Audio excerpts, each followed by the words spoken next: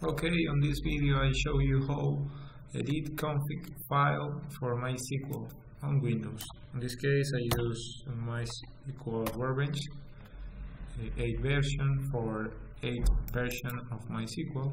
I open off connection and I select the settings button of edit my.ini. In this case I use this my.ini for 8 version and this my.ini for 5.7 version. In this case I select 8 version and open optional file.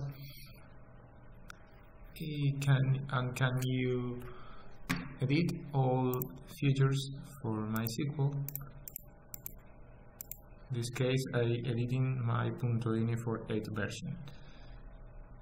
Before edit I apply these features. Thank you for watch video.